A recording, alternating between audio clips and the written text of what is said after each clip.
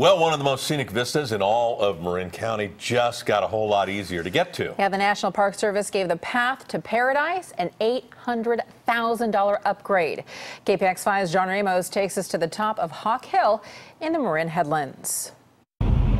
Take a drive up to Marin Headlands, and at the highest viewing area, you will be treated to one of the most stunning vistas on the West Coast. But if you really want bragging rights, you have to walk up a bit farther to the top of Hawk Hill. It's the first place I bring anybody from overseas coming to visit. I bring them here.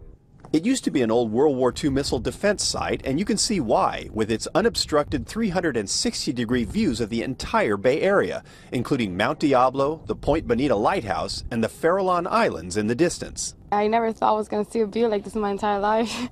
It feels like you're on top of the world, doesn't it? It does. It honestly does.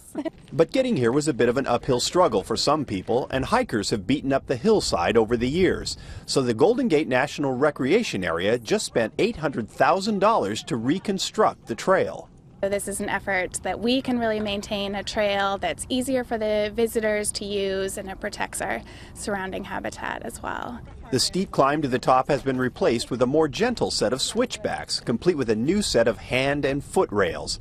That keeps people off the hillside, and rangers will soon replant damaged areas with native vegetation. And while the path is gravel, it's smooth enough to accommodate a wheelchair. Makes it more accessible to others? Yes. Better footing, a lot easier climb. So now one of the most beautiful sights anywhere just got a little easier and less intrusive to get to. At the Marin Headlands, John Ramos, KPIX 5.